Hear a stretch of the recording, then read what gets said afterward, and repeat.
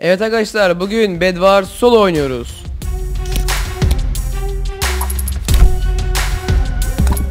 Evet arkadaşlar, bugün Bedwars solo oynuyoruz. Yani soloya girmeyi denedim. Yani yarım saat dolmadı o da. İkiliye girmeyi denedim. İkililik adamlar çıktılar, başka bir yere girdiler. Sonunda doldu. Şimdi size videoyu çekiyorum arkadaşlar. Şöyle her zamanki tarife uygulayacağız arkadaşlar. Öncelikle yan tarafa gideceğiz.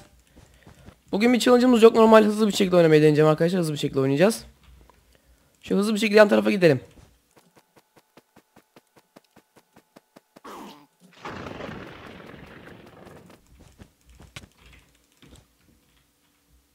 Arkadaşlar yani tam geldim.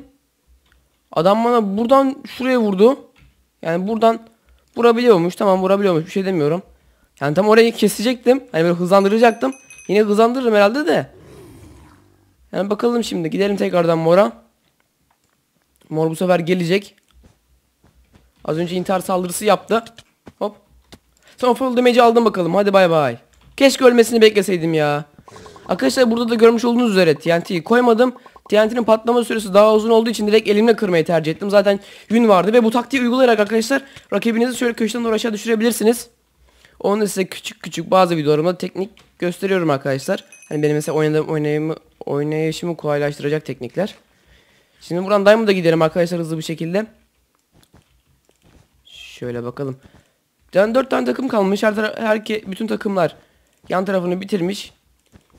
Biraz gelişelim. Kılıcımızı yükseltelim. Setimizi yükseltelim. Bize gelen var mı? Yok. Çok güzel. Ortaya gidelim arkadaşlar. Ortadan dur. Öncelikle kılıcımızı falan yükseltelim de ortada birisiyle karşılaşırsak kılıç farkıyla adamı öldürebiliriz. Eğer seti yüksek değilse tabii ki de. Şuradan hemen kılıcımızı basalım. Bir de trap açsak mı? Açalım ya. Trap açalım bir de. Hani yenilenme alanını mı açsam diye düşündüm ama trap açmak daha iyi. Şöyle ortaya gidelim bakalım. Ortaya kimse gelmemiş. Ortadaki zümrütlerle aslında yani kaplamak amaçlı değil de saldırı amacında kullanabiliriz. Direkt ender pearl falan alırız. Görünmezlik falan alırız. Direkt hızlı bir şekilde bitiririz arkadaşlar. Zaten şu anda hangi takıma koyu yeşil kendi base'ine gidiyormuş. Evet, pembe şu anda sarıya saldırıyor. Sarının bedeli açık. Şimdi 6 tane çok güzel. Adam bomba zıplaması yapmaya denedi herhalde, düştü. Aha, düşmedi. Kaldı orada. Güzel. Şimdi 9 oldu. Oradan gelince 12 mi olacak? Bakalım arkadaşlar hemen hızlı bir şekilde. 12, tamam. Set olacağım ya. Vazgeçtim ender pearl falan almaktan. Set olayım. Ya da 4-4-8'e obsidian olacağım ya. 4-4-8 obsidian olmak daha iyi bence. Ya da bilmiyorum ne yapsam ya. Öncekiyle şu setimizi açalım. Şunları sandığa atalım arkadaşlar. Yoldan geçerken eğer bizi düşürürlerse adama gitmesin. O yüzden oradan tekrardan ender sandığımdan alacağım. Öncelikle bir obsidian olalım. Geri kalan zümrütler arkadaşlar. Kaç tane zümrütümüz vardı? 12. Şöyle hemen obsidian alalım. Tamam, 4 tane gerek kalmış zaten. 4 tane zümrüte şey alsak, ender pearl alsak TNT ile adamları kırabiliriz. Zaten pembe şu anda görüyorsunuz arkadaşlar yan base'imde ve bedi falan kaplı değil. Açık hemen. Şimdi o sarıyla pembe birbirini yiyecek arkadaşlar. Onun yemesini bekleyeceğim. Birbirleri savaşacaklar. Ben o sırada koyu yeşile gideceğim arkadaşlar. Onlar birbirlerini yedikten sonra da hangi takım kırılmadıysa ona gideceğim. Hemen şuradan bir setimizi alalım. TNT'lerimizi alalım. Bombalarımızı alalım. Ender pearl'ümüzü alalım. Canımız yenilenmesi için 6 elma ve blokları alalım arkadaşlar. Tamam. Çok güzel. Şimdi hemen şöyle kısa bir düzen yapalım. Sen buraya gel. Sen buraya gel. Tamam. Şimdi koyu yeşil şuradaydı arkadaşlar. Görüyorsunuz. Tam düşmeyeyim de şurada. Zaten biraz oynamayı bilmiyormuş gibi duruyor arkadaşımız. Hemen ona bir tane ender pearl atıp onu bitirebiliriz. Hatta ortadan ender pearl atayım arkadaşlar. Daha bir garanti olsun. Keşke bedimizi yünle falan kaplasaydık ya. Adamlar yün falan zannederlerdi bizi. Neyse. Şimdi şuradan. Bak pembe kırıldı arkadaşlar. Bak gördünüz. Bundan sonra da sarıya gideceğim. Bizim arkadaşı bir şöyle bir öldürelim. O kalmış. Hop. Bizim arkadaş öldü. Bomba atıyorum arkadaşlar. Daha hızlı bir şekilde kırmak amaçlı. Bizim arkadaş öldükten sonra zümrütlerimi, elimde kalan malzemeleri sandığımı koyduktan sonra ortaya gideceğim. Veya intihar edebilirim, duruma bağlı. Bana gelen var mı? Bakalım şu şekilde. Bize gelen yok. Tamam. Şimdi buramda geri dönmesi var ya. İntihar mı etsek ya? Bir intihar edeceğim arkadaşlar. Sarı da ölmüş zaten. O da bayağı uzak base'ine doğacak. Ben de hızlı bir şekilde şöyle intihar edeyim. Çabuk çabuk çabuk çabuk. Haydi. Şimdi sarı burada. Steam'den bana bir şey mi yazıyorlar ya? Neyse onu daha sonradan bakarım. Bedeni kaplamamış bir şekilde ben obsidian'im full açık. Ona görünmez olarak girebilirim arkadaşlar. Şöyle bomba falan alalım. Bir de altın elma alalım. Bombalarımızı tekrar, bloklarımızı tekrar alalım. Şunun yarısını tekrar alalım. Fazlasını da atalım. Şu şekilde. O ortaya gelmediğine göre onda zümrüt olamaz. Olamadığı için de ender pearl falan alamamıştır bence. Öyle düşünüyorum. Ortadan bir deneyeceğim arkadaşlar. Ona bakacağım. Ne yapmış, ne ediyor, gelecek mi, gelmeyecek mi diye. Duruma göre direkt saldırırım veya zümrüt almaya çalışırım. Belki bir yerden obsidian falan bulmuştur veya bir şeyler bulmuştur. Şöyle gidelim bakalım. Orta yolu var mı? Orta yolu yok. Bu arkadaşın orta yolu yoksa arkadaşlar, bence hiç buraya yol yapmaya uğraşmayacağız. Hiç buraya yol yapmaya uğraşmayacağız. Çünkü adam direkt gelebilir. Ben şimdi ender pearl'ümü alacağım. Ender pearl atacağım. İşimi garanti alacağım arkadaşlar. Şöyle hadi şuradan da biraz daha ver. Eğer o yol yaparsam arkadaşın direkt orta yolu olmuş olur arkadaşlar. Ama ender pearl atarsam mesela kaçmak istediği zaman en fazla kaçabileceği yer ya şu base ya da soldaki kırdığı takım vardı. Hangi takımdı o? Pembe. En fazla gidebileceği yer orası. Şu güzel, oradan da 7 tane elmas da çıktı. Direkt hemen ender pearl'ümü alacağım. Hızlı hızlı hızlı market. Ender pearl alalım. Atalım şunları. Setimi güçlendireyim arkadaşlar. Set. Fırın açalım. Bir de tamam. Bir ara arkadaşlar oyun oynuyordum. Size böyle bir anı gibi bir şey anlatayım. Oyun oynuyordum, tamam mı arkadaşlar? Ender pearl vardı elimde. Ender pearl'ü bir attım. Bak görüyorsun arkadaşlar, ortaya geliyor herhalde. Ender pearl'ü bir attım arkadaşlar. Sizce nereye gitti ender pearl? Buradan böyle bir attım arkadaşlar. Marketin içine gitti. O köylü var ya. Onun içine girince ölüyorsunuz arkadaşlar. Ne yaparsanız yapın. Ölüyorsunuz. O yüzden şöyle tam ortada attığım için sorun çıkmayacak. Şunu kıracağım. Ondan sonra 2 tane bombamla o rakibimizi uçurmaya çalışacağım. Uçamazsa bitti. Tamam. Bizim arkadaşlar bu şekilde uğurladık. Hoppala. Çok güzel arkadaşlar. Hemen kısa bir ikinci partla girelim arkadaşlar. Evet arkadaşlar, ikinci parttan devam ediyoruz ve oradaki sondaki adamı çok güzel düşürmüştük, uçurmuştuk. Hızlı bir şekilde yine tekrardan, yani bunu da hızlı bir şekilde oynayacağım arkadaşlar. Yine challenge'ımız falan yok. Bu da sanki ayrı bir maç oynuyormuş gibi oldu. Hemen şöyle bloklarımızı hazırlayalım. Bedimizi öylesine bir kaplayalım. Yan tarafımız pembe. Iron Man varmış. Her an bize uçup da gelebilir arkadaşlar. Uçup da bizim bedimizi kırabilir. Çünkü o Iron Man. Böyle göğsünden falan böyle ışık falan çıkartabilir. Bedimizi direkt patlatabilir arkadaşlar. Tamam, şöyle gidelim bakalım. Bayağı bir yaklaştım arkadaşlar. Iron Man de karşımıza Allah düşüyordum. Geldi. O yüzden şimdi o arkadaşlar bir gidelim. 9 tane bloğumuz kaldı. Hoppala, düşmedim. İşte bu.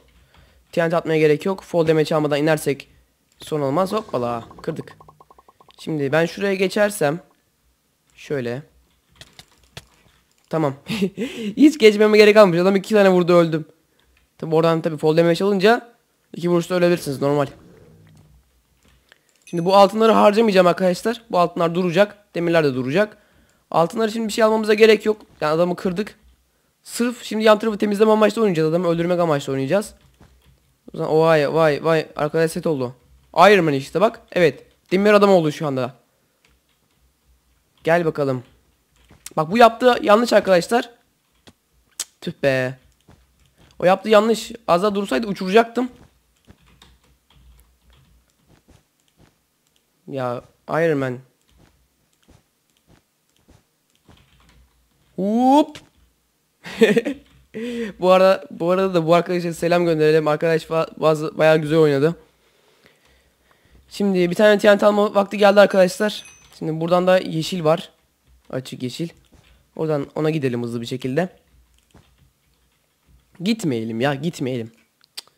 Ya bu nedir ya? Hızlı yapamamaya başladım. Şimdi buradaki varmış mor. Mor kimi kırmış yeşile. Mor kırmızıya gidiyor. Yani direkt gitsek mi acaba? Çünkü mor bayağı yanı bitirmiş. İyi oynuyor gibi duruyor arkadaşımız. Ya, komple karıştırdım şunu düzelteceğim diye ya. O gelişiyor ama ya onun bayağı gelişmemesi lazım. Ben direkt ona gitmem lazım arkadaşlar. Bence o daha mantıklı. Ben oraya hiç yolu yapamamıştım. 2-3 blok koymuştum. Bu arkadaşa gidersek daha iyi olacak. Şimdi onu kırdıktan sonra zaten arkadaşlar yanındaki base'i de boş. Oradan Diamond'a gideriz. Diamond'dan kırmızıya gideriz arkadaşlar zaten. Daha iyi olur. Oradan direkt zaten yeşil kırılmış. Yani boşuna gitmemiş olurduk en azından. Ama oradan bize şu anda sarı gelebilir. O sıkıntı. Sarı gelecek mi? Öyle bir şey düşünüyor mu acaba? Büyük ihtimal gelecek ama. Yo, gelmiyor, tamam. Çok güzel. Tekrardan base'e blok almaya döneceğim arkadaşlar. 16 tane blok oraya gitmez. Gitmişken de kılıcımızı ve setimizi yükseltiriz. Oo, kırmızı da gitti. Abi yok kırmızı başka değil mi ya? Doğru. Bir anda hatlar karıştı. Devam ediyoruz. Şu kılıcımızı da değiştirelim. Fazlalığı atalım. Sarının bize gelme gibi bir düşüncesi olmadığı için arkadaşlar mora gidiyoruz. Mor bekle beni. Mordan base'inde yok arkadaşlar. Mor kırmızıyı kırdı, doğru ya. Evet, şu anda mor base'inde yok. Kırmızıyı öldürdü mü büyük ihtimalle bunlar şu anda mücadele ediyorlar kırmızıyla beraber. O yüzden morun base'i boş. Şimdi moru kırarız. Mordan da base geze geze 2 kişi düştü. İnşallah mor düşmemiştir. Mor düşmüş ama düşse de bir şey ifade etmiyor. Allah, öldürecek bizi. Şöyle şu şekilde. Şu şekilde koydum ki arkadaşlar. Hatta şöyle koyacağım. Buradan gelmeye çalışırsa buradan zıplayıp onu uçuracağım. Veya bir tane bombam var, onu da kullanabilirim. Ne yapıyor şimdi o? Biraz bekleyeceğim arkadaşlar. Bekleyelim bakalım şuraya gelecek mi acaba, ya da bana mı gitmeyi deneyecekti? Bana gitmeyi deniyor. Tek umudum sensin. İşte bu be, işte bu. İşte bu. Bekledik. Orada sakince bekledik ve rakibin tam zayıf noktasını, zayıf anında öldürdük. Abi her zaman ben yanımda bir tane olsa bomba taşırım ya. Bomba çok iyi. Yani böyle yerlerde çok güzel insanı kurtarıyor. Hayat kurtarıyor yani. Şöyle tamam, tekrardan sarıya gideceğim. Bu sefer sarıya gideyim arkadaşlar. Çünkü öbür base bana daha uzak. Sarı daha yakın. Şu anda malzemeler alırım 4 tane. Tekrardan bir arkadaşlar setimizi yükseltiriz. Kuruma 2 yapmış oluruz. Ve oradan da tekrardan değil de sarıya gideriz. Hem oradaki diamondları da alırız. Daha da güçleniriz arkadaşlar. Ya böyle yan gide daha da çok güçlenebiliriz. Demir kılıçlarımızı alalım. Bu arada arkadaşlar videoyu beğenmeyi ve kanalıma abone olmayı unutmayın arkadaşlar. Hatta yorum da yazın arkadaşlar. Yorumlarınızı okuyorum. Cevap verebildiğime cevap veriyorum. Veremediğime veremiyorum. Şimdi sarı zaten yünle kaplamış. Bir tane bomba atacağım, açılacak onun bedi. Sorun yok. Ama sarı şu anda acele etmezsem obsidian oluyor olabilir. ATMAYI yiyeyim şöyle. Tamam. Mavi ne ya? Mavi hiçbir şey yapmadı gibi geldi bana bu elde ya. Yani hiçbir faaliyet göstermedi. Elmaslar da 2 seviye oldu. Çok güzel. Zaman kaybetsem mi ki ya diamondlar için? Hani setimi güçlendirmek amaçlı. Sarının zaten pingi var. Şu anda. Ben bunları alayım ya. 13 tane abi. Az da değil ki ya. Şimdi 2-3 tane olsa direkt giderdim ama 13 tane çıkınca insan bırakası gelmiyor. Şu yükseltelim. Hızlı kazmayı yükseltelim. Madenci ve yenileme alanı açalım. Trap açmışız zaten. Şimdi 51 blok Diamond'dan yeşil base'e gider mi? Evet. Şu anda yazın arkadaşlar. Bak ne dedim? Ne dedim? Geç kalırsak obsidian kaplayacak demedim mi? Al abi işte ya. Ben biliyorum. O yüzden biraz geri çekiliyoruz. Ortaya gidebilirim. Hızlı kazmamızı da geliştireceğiz arkadaşlar. Obsidian hızlı kazmak için. Golem de almamız lazım. Demirleri şöyle alalım. Şimdi buradan bizim yandaki diamond'a gideceğiz. Oradan zümrüt elmaslar ile hızlı kazmamızı geliştireceğiz. Hızlı kazmamızı geliştirdikten sonra ortaya gidebilirsek gideceğiz. Gidemezsek golemlerle beraber adım base'ine gideceğiz. Öncelikle kırmayı deneyeceğiz. Kıramazsak o zaman görünmezlik alıp daha zor şekilde onu kıracağız. Şöyle biraz blok alayım ben şuradan. Ver abicim, ver. Golem. Golem yetmedi öbür goleme. Bir tane golem olsun, o da iyidir. Yaya yok alalım arkadaşlar. Şöyle oradan gelebilir bize çünkü oraya yol yaptık ya. Bu şekilde bakalım geliyor mu? Gelmiyor. Oo, mavi onunla uğraşıyor. Ve şu an tam fırsat arkadaşlar. Demirim var mı? Varmış. Golem oluyor mu? Almıyormuş. Tamam. Hemen hızlı kazmamızı geliştirmek için diamondlara gidelim arkadaşlar. Buradan da bir orta yol çekeceğim. Kaç tane diamond? 7. Çok güzel. Hızlı kazmamızı geliştiririz ve fırınımızı da geliştirmemiz lazım arkadaşlar. Ki oradan daha fazla malzeme çıksın. Ve onlara daha çabuk gelişebilelim diye. Şunu geliştirmedik. Yetmiyor üreticiye. O zaman yavaş kazmaya geliştirelim. Adam bedimizi bir saat kazamasın. Şöyle. Bir tane de golem oluyor musun? Alıyorsun. Çok güzel. Fazlasını atacaktım ama altın elime alalım şöyle. Bakalım adamlar nerede? Ya şu anda mavi ile sarı kapışıyorlar. Evet, sarı öldürdü. Sarı şu anda büyük ihtimal ona gidecektir.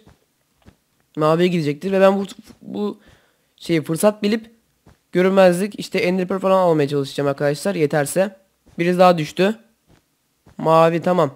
Onlar birbirini kapışıyorlar arkadaşlar. Şu anda onlar beni unuttular. Şuradan 8 tane çıkarsa hiç dolaşmama gerek kalmayacak. 4.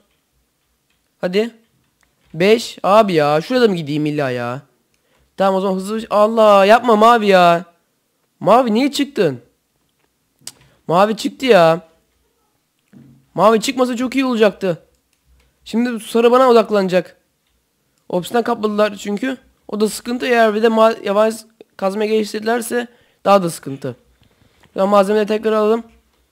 Şöyle şimdi ender pearl'le görünmezlik alacağım arkadaşlar. Hatta şuradan bir fırınımızı da geliştirelim. Kaç tane istiyormuş? 16. Ya da şunu geliştirelim, tamam. Ender pearl artı görünmezlik. Ender pearl artı görünmezlik. Fazlasını atıyorum. 4 tane mi? Neyse, fazlasını attım ya, yapacak bir şey yok. Bir tane de silverfish alacağım arkadaşlar. Hani o da böyle aşağıdan küçük adama hasar verecek ama ben en önemli şey olan kazmayı almayı unuttum arkadaşlar. Nasıl ama? Şuradan şöyle alalım. Tamam. Şunları koyalım. Şuna gerek yok arkadaşlar. Çünkü sessiz ve sakin bitirmeye çalışacağım öncelikle. Ya da şöyle şekilde ya da şu şekilde alalım. Tamam. Şimdi buradan gidelim arkadaşlar ya. Buradan daha iyi olur. Şu anda bakıyorum. Ortada büyük ihtimal. Ortada arkadaşlar, görüyorsunuz. O yüzden ben hızlı bir şekilde gidersem çok güzel olacak. Hızlı. Yapma. Tamam, düştü bu. Düştü, devam. Buradan yol yok. Buradan hızlı bir şekilde yeşile geçmem lazım arkadaşlar. Hemen. Hemen bloğum da yok ama yapacak bir şey de yok. Ya bloğum var ama. Şimdi o adam bana geçerken bomba falan atmasın lütfen ya. Ya da ben güveniyorum abi, ben bunu yaparım. Evet, o zaten beni görmüyor şu anda, hop. Abi lütfen köylünün içine gitme. Ya lan. Abi bu nedir? Ya abi bu ne ya? Ya abi. Ya ben böyle şanslı mı ya? Of. Ya bu ne? Lan. Ya bu ne biçim bir şey ya? Buraya benim attığım blok aşağı düşüp beni şey yapması lazım. Bu ne şanssızlıktır ya? Ya ben böyle bir şey görmedim ya. Allah Allah ya. Ben tamam, tekrardan hızlı bir şekilde gideceğim arkadaşlar ya. O da geliyor. Ben bir de salacağım arkadaşlar. Gerekirse buradan başka bir base'e ender pearl atacağım. Abi böyle bir şans yok ya. Aynen, sen bana git ben de sana gideyim. Bak birbirimize bulaşmadık bak. Ender pearl'imi tutuyorum. Tamam, bulaşmadık. O da büyük ihtimalle beni kıracak şu anda. Evet, girdi. Tamam, ama beni kırdıktan sonra direkt intihar ederse kendini kırıtmamış olur büyük ihtimal. İntihar edecek büyük ihtimal. İntihar et. Etmedi. Tamam, ben onu kırdım. Tamam. Abi ben bunu daha az önceden kıracaktım. Hiç de bir sıkıntı çıkmayacak diye. Orada niye bug'a girdi bu ya? Adam diamond set, ben ona nasıl karşılık vereyim şimdi, adam diamond set olmuş ya. Ben böyle bir şans görmedim ya. Yapacağım tek şey set olup onunla kendimi eşitlemem lazım. Oraya attığım blok abi orada sıkıntı çıkarttı. Böyle bir şey yok ya. Şimdi elimde bombalar da var. O arkadaş nerede acaba? Şuradan yine golem alacağım arkadaşlar. Golemsiz gezmeyeceğim. Her an bana bir yakın temasla girdiği zaman golemleri atacağım. Şöyle golemlerim beni koruyacak. Burada bir şeyim var mı? Buradakileri alayım arkadaşlar. Zaten başka kimse yok. Antenime da bir sürü almam lazım. Hatta ok yay da alayım arkadaşlar. Eğer bir yerden geçerse belki tuttururuz. Şöyle fazla ok yay da aldım. Şunu hemen bir düzenleyeyim. Buna ihtiyacım yok. Bunlara şimdilik yok. Tamam. Ortaya gideceğim ama inşallah beni düşürmez. İnşallah beni düşürmez. Düştü. Düştü, gördüm. Gördüm. Düştü. Abi ya orada var ya, burada bug'a girilir mi ya? Burada bug'a girilir mi ya? Neyse arkadaşlar, bu tarz videonun devamı gelmesini istiyorsanız kanalıma abone olup videolarımı beğenmeyi unutmayın arkadaşlar. Kendinize iyi bakın. Hoşçakalın ve bir sonraki videoda görüşmek üzere.